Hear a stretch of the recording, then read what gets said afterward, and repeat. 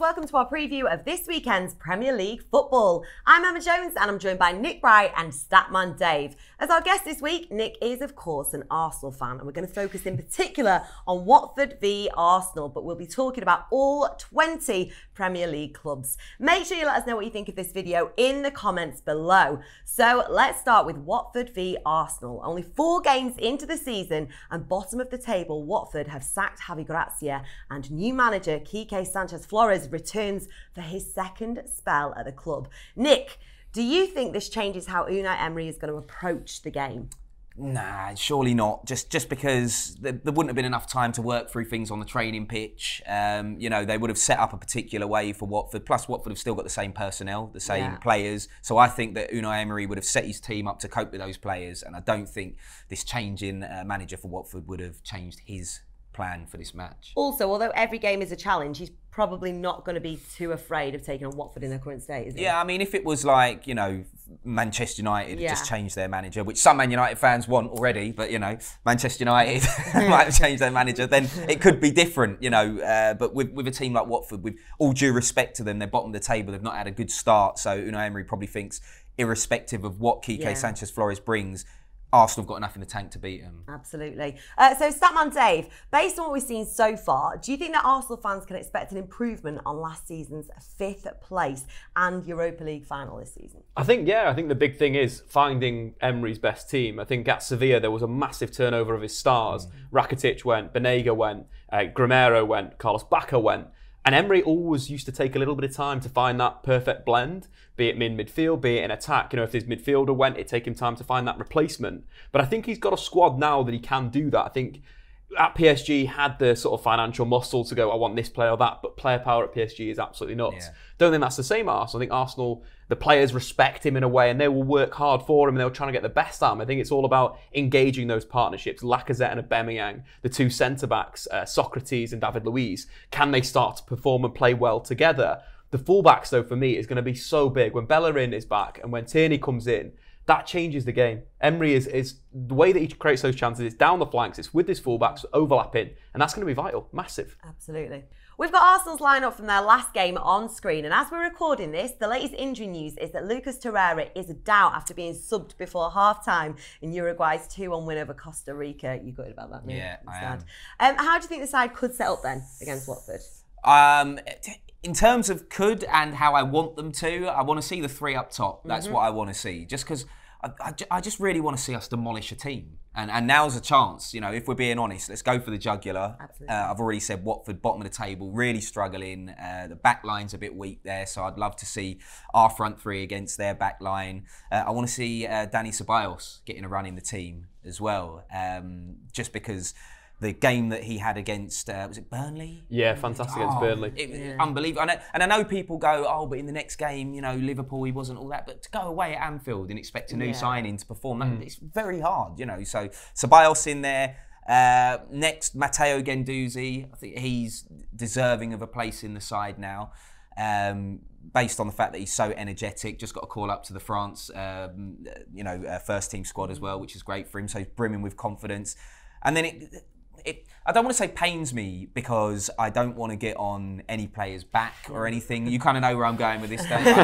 He may already be off the pitch, I think. I think Granit Xhaka is going to start the game. Unai Emery loves him. He loves Granit Xhaka. And you don't?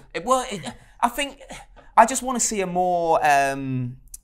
people always talk about Granit Xhaka's passing. That was one of the things that always came up. He's got a great pass and blah blah. I feel like as Arsenal fans, we don't see it enough or consistently enough for me anyway. And he makes a lot of mistakes, gives away penalties and free kicks all over the place, so it's frustrating.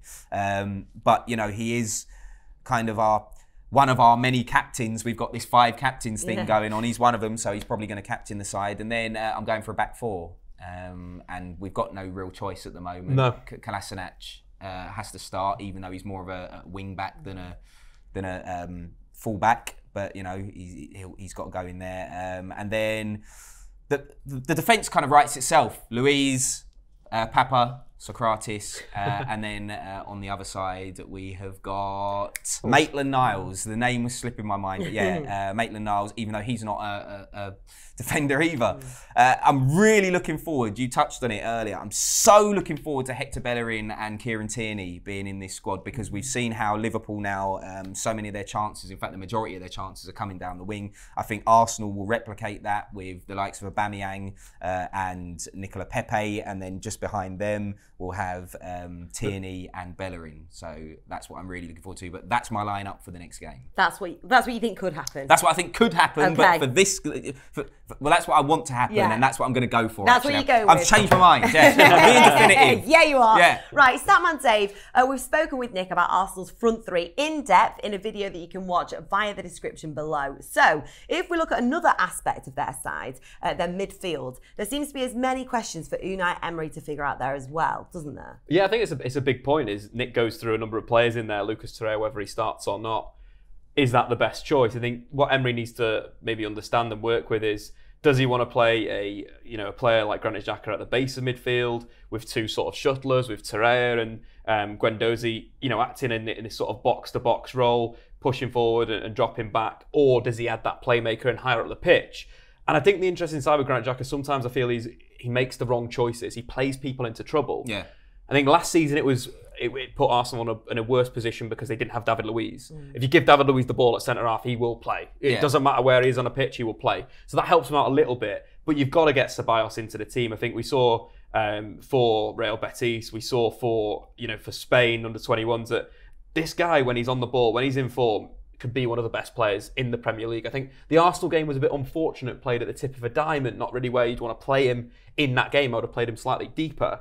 So it's going to be a big sort of time for him to really push forward. I think he did well against the pressure against Burnley. There was a lot of rough challenges. They were going in on him hard, but he was riding it. And I think he's a Premier League ready player, and I think he's needed, as we mentioned on the other video, that look, to feed that front three. There needs somebody there. If you play Granit Xhaka, it's too deep. And I think the link with the Lucas, that Torreira and Guendouzi will give the front line isn't quite good enough. I think both are defensive midfielders. I don't think that's unfair to say. But having that link man, having the guy to play the passes is going to be vitally important. What I will say is Torreira, if he's fit, I go for that as well. Yeah. Just putting that out there. Yeah. But I don't think he's fit enough. And even if he does make the squad, I don't think Unai Emery will start him. And we'll see Granit Xhaka in there. I just know it.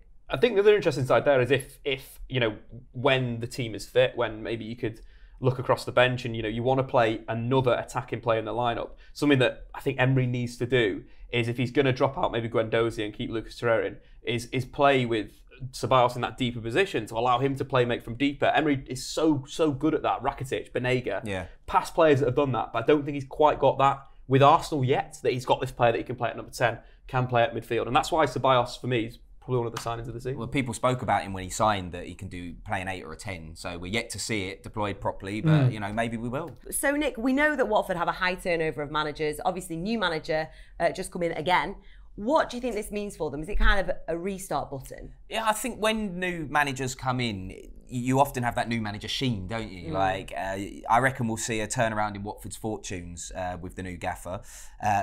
I don't think Watford are a terrible side. I honestly think that they've been underperforming at the start of the season. I don't think they're in danger of being relegated come the end of the season. And everybody wants to play for the new gaffer. The thing is, when a new manager comes in, players that were previously safe are no longer safe in the starting lineup, so they're going to up their game, and players that aren't already in the starting lineup are still fighting for their place. So Watford fans should be quite confident that they'll see their team finally register a win in the Premier League this season. So this can only be a positive thing. Definitely for me. Cool, right. So if we take a look at Watford's 11 from their 1-1 draw away to Newcastle, the latest injury news as we record this is that Quique Sánchez Flores will potentially only have Troy Deeney absent after he underwent a minor knee operation at the end of August. So Statman Dave, how do you think Watford might change from Javi Gracia's era? I think it's an interesting side. In the last game, they played 3 at the back. Yeah. Javi Gracia's probably more of a 4-4-2 type guy, 4-5-1. So he was trying to change things. They were in a bad run. They hadn't won in 10 in the back end of last season. They struggled this at the bottom of the league right now. So he needed to do something, and obviously he went for this system, and I don't think that Quique Sánchez Flores will continue with this. Again, Quique Sánchez Flores, like Javi Gracia, which is so weird, is a Spanish 4-4-2 manager. If that kind of makes sense, where you have a very hard-working team that will defend deep, that will be aggressive in that defensive sense. So, you're looking at someone potentially like a Deulofeu to come into the side. Again, we'll just move the system around. It will drop to that 4-4-2, and Deulofeu will probably join Andre Gray up front. And I think that's the interesting side, that they have changed their manager, but they're very, very similar managers in a way, how they play, how they react, and how they work. So it's not going to be one of those things where these Watford players are going to have no training sessions and they won't know what their new manager wants. They will understand what their new manager wants, and it'll be a slightly tweaked version of what they previously had. So it will provide a lot of interesting insight in terms of who he chooses. I think Sarr's an interesting shout as well, whether he comes into the team a very young attacking player, very exciting on the ball, a dribbler, whether he's out wide, or like Flores has done before, playing those players like Deulofeu as a striker. So there is definitely questions, but I don't think there'll be that much change. But as you mentioned before, Nick, new managers, players just go, I fancy playing again now. Yeah. I fancy scoring some goals again now. Well, I was going to say, do you agree with Nick that this can only be a positive thing for Watford? I think the owners have always made good calls. At Udinese, they made great calls. They were the consistent top 4 team in Serie A when, they didn't spend the most money. The signings were excellent. They built this side. They changed manager over and over again, but the club model would stay the same. And I think that's what Watford have done well. Their signings have been really good, but we haven't seen the results on the pitch yet, especially this season, especially back end last season. But they got to an FA Cup final. So there's definitely progress for the club, and I think you've got to back the managers. I think if you're looking around what Watford fans were saying last week, they're actually saying, yeah, we actually back the board, which is interesting because the rest of the modern football fans will be like, no, you've got to keep the manager. They got a steady FA Cup final. And they've got Danny Welbeck now, mate. You know what I mean? Well, that's what I was going to say. Danny Welbeck could, in fact, the big thing with Quique Sánchez Flores at Watford was the Troy Deeney link-up. Troy Deeney was quite important to the side. Someone like Danny Welbeck, we know what Danny Welbeck can do. Danny Welbeck is not a bad player. Yeah, that guy. That guy could come back at Watford. Right, then let's take a look at the rest of the weekend's fixtures and just get a little overview from you guys. Is that all right? Yeah. Right, so first off, we've got the early kickoff on Saturday. Newcastle are going to be travelling to Anfield to take on Liverpool for the 12:30 kickoff. They're not going to be looking forward to that, are they, Statman Dave? No, I don't think so. I think Newcastle, they've been hard to break down, but this Liverpool team is far too good, I think, for that. I think with Mohamed Salah back in form, the link up with Firmino, they just look like a really good team. And Trent Alexander-Arnold coming back into form. Only Kevin De Bruyne has created more big chances in the Premier League than Trent Alexander-Arnold has this year. Wow. He's He's a player that contributes in their attack massively. He's back in form for me. I think they're going to demolish Newcastle and Rafa Benitez. Not Rafa Benitez anymore, is it? Steve Bruce! Sorry, Rafa. And Steve Bruce, you forgot that. So Steve Bruce isn't going to be looking forward to this. No way. Although I must say, I absolutely loved watching Newcastle go to the new Tottenham Hotspur Stadium and do the business there. I'm sure you did. Yeah, but no, as Dave's already said, this Liverpool side is something else. Yeah. Liverpool, Manchester City are so strong in comparison to everybody else in the Premier League, and I can see Liverpool giving Newcastle a real battery. Mm-hmm. Right then, well, Brighton take on Burnley. Statman Dave, what's your view on that one? It's going to be an interesting one. I think the style that Graham Potter's put across is nice. 3 at the back, 4 in midfield, 3 up. They play nice football, but Burnley and Sean Dyche play horrible football. Yes. And it's like this polar sort of efforts of football coming together, and Ashley Barnes is going to win this game, I think, for me. He is in such good form right now. It just looks like he fancies playing against teams that want to play out from the back. I think how they dealt with Southampton, it's that type of vibe that they will get chances, they will score a few goals, and then they'll just defend for their lives. I feel like, again, Brighton are the Fulham of this season, where Fulham came up, they tried to play this nice passing football, and it really didn't work for them. They were getting dismantled and demolished, and I feel like Graham Potter's going to try and do that at Brighton, as Dave has just said, and I don't think he's got the personnel to do it. So I can see Burnley winning this one, not comfortably, but I think it'll be a close game, but I think Burnley are going to take it. You think they're going to win? Yeah. Right then, one that you're going to be looking after there, Dave, you're going to be looking forward to this. Man United, Leicester City. Yeah, it's going to be a tough one. I think the one man that's shining for United at the moment is Dan James. I think his form for Wales and his form for Manchester United has been really good. I think he fits the system perfectly. United's top scorer this season with the likes of Martial, Rashford, Pogba in there. It's an interesting one. I think the blend of the team needs to be better. I think Pogba higher up the pitch, maybe. I think putting another midfielder deeper behind him in there. But there's problems at fullback. Delow's injured, Luke Shaw's injured. You've got Ashley Young and, of course, Aaron Wan-Bissaka playing there.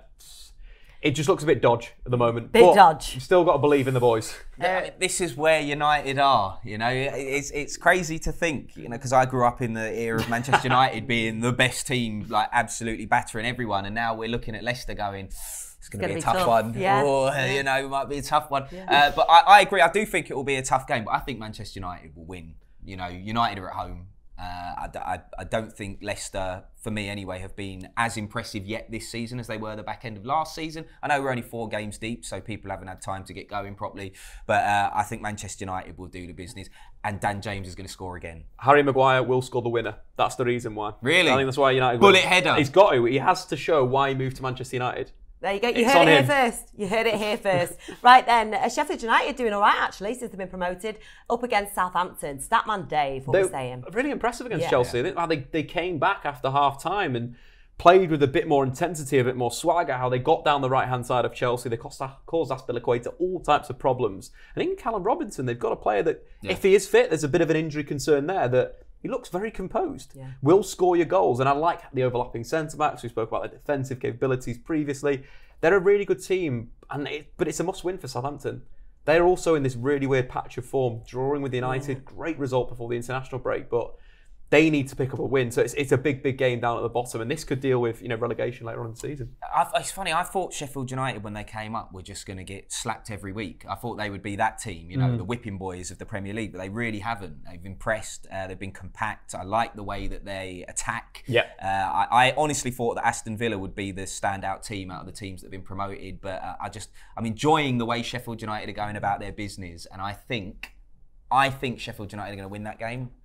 I think I'd agree with you there. I agree with you. Right, we've got the London Derby. Spurs take on Crystal Palace. 7-0 to Crystal Palace.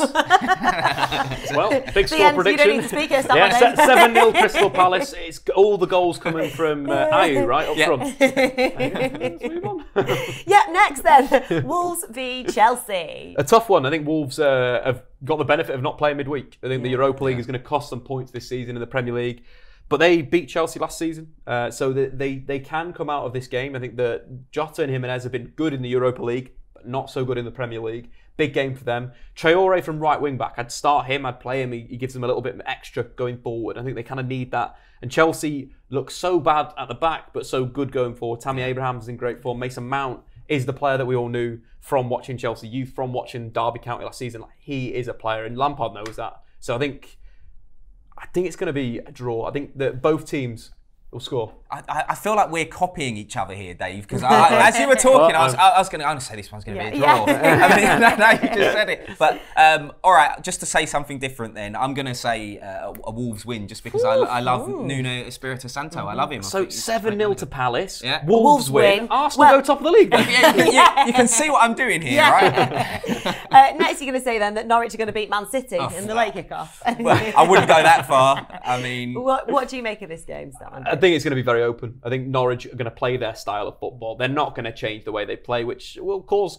them problems in games like this. So games against Liverpool, games against City, if you continue to play that way, you'll be opened up. Yeah. And with the form Sterling's in, the form Aguero's in, and Kevin De Bruyne right now is probably the best player on the planet right now, you'd say, in terms of form, what he's doing for Belgium. He was 3 assists and a goal. Like, the man is in serious form. But Timo Pukki, I'd back Timo Pukki to score, but City to win. Pookie party. That's what I'm saying. Yeah, it's a Pookie party. But honestly, Dave's already hit the nail on the head. Man City are just way too strong, and they're going to run out of that one winners. I think I'd agree with that. Bournemouth take on Everton, afternoon kick-off on Sunday.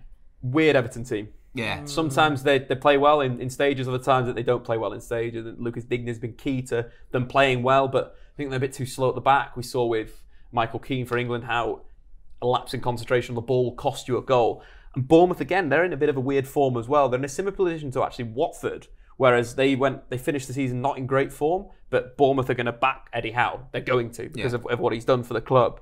But I just think it's going to be a tough game, but I think Everton will come out on top on this one. I'm a bit deflated is the right word in how Everton have been playing, because I feel like they had a good transfer window. Yeah. The easy start as well. Yeah, easy start. And the signings they made, I thought, okay, this is the time. Yeah, we're going to see Everton kick on a little bit here. And, you know, I've got a few mates who support Everton, and they're so furious because they and it's happened for a few years at Everton, if we're being honest. They've always performed quite well in the transfer window, and then it's the same old story. Poor start, and then eventually they start kicking on at the back end of the season. I just don't understand it, but I'm going to go for a home win for that one. Oh, really? Yeah. I feel like me and Dave need to have a little bit of difference in opinion. I'm going for a home win. I like it. Now, obviously, we've spoken about Watford v Arsenal, but have you got anything you'd just like to summarise? I think the Watford 2-0 easy. What are you saying? Do you know what? I do think it will be closer, 'cause even though Watford are bottom of the Premier League and, Arsenal are close to the top. I think it will be a closer game than a lot of people think, but I can't see Watford being strong enough to beat Arsenal. Please don't embarrass me, Arsenal. I've said it now on a camera. Yeah. People are going to see this on the internet. They have to win. No, don't they, Nick? Just for you.